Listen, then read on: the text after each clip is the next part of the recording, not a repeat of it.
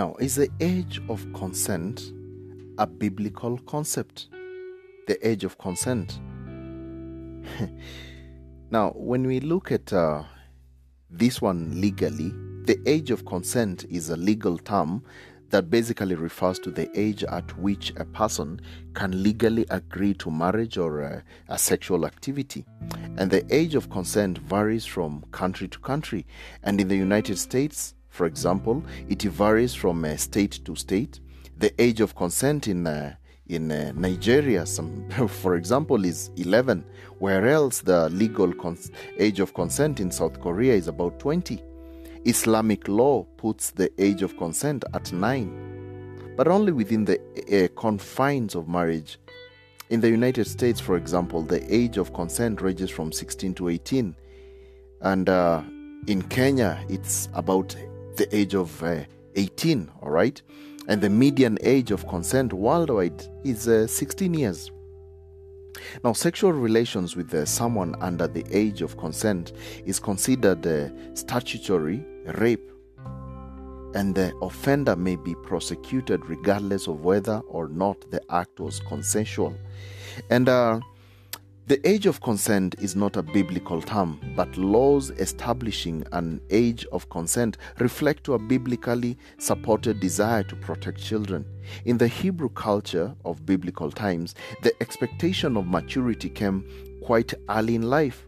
Boys at the age of 13 usually began apprenticeships with older male relatives as they learned a trade. Once a girl had passed puberty, she was considered marriageable and could be betrothed to an older man who could provide for her, betrothal being different from actual marriage. All right? When ancient Israel took census or called for men to form an army, the minimum age was around 20. We can see this in the book of Numbers, chapter 1, verse 3. It says, "From 20 years old and upward, all that are able to go forth to war in Israel, thou and Aaron shall number them by their armies." And also the book of Exodus chapter 30 verse 14 says, "Everyone that passeth among them that are numbered from 20 years old and above shall give an offering unto the Lord."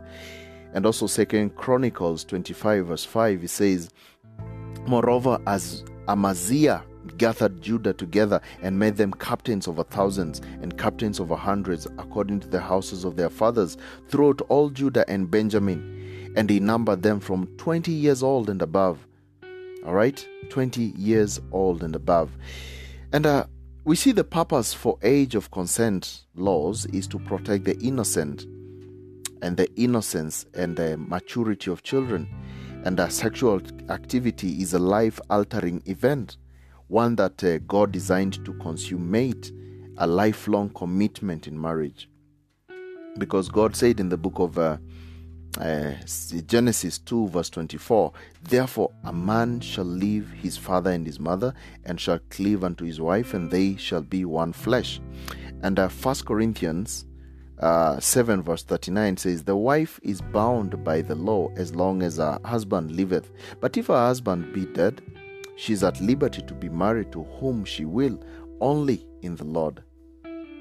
So the age of consent also helps protect children from sexual predators who want to exploit them. In fact, campaigns against human trafficking have historically pushed for a higher age of consent as a means of protecting vulnerable youth and encouraging social stability. Age of consent laws give governments more power to arrest predators and stop exploitation of minors. While the Bible does not define an age of consent, the concept is biblical. Sex should never be forced, that is, non-consensual. And those at risk of exploitation must be protected. It is biblical to restrain the actions of pedophiles, to prevent the victimization of children, and deter sexual abuse in general. Age of consent laws help do all of that.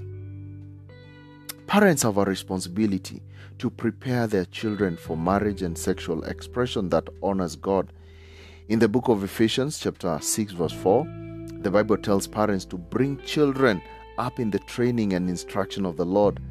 And when God's plan for sexual purity is valued within the family, a child can grow up knowing that the age of consent is that moment in an adulthood when he or she has the wisdom to choose a spouse, for better, for worse. And that's the end of our today's Bible study lesson. Hope it was a blessing to you. Hope you've learned something. And remember, you can always download this podcast to listen later offline or to share to your friends and family. And please don't forget to favorite our podcast and to subscribe to our channel so that you can always be notified whenever we post a new Bible study question.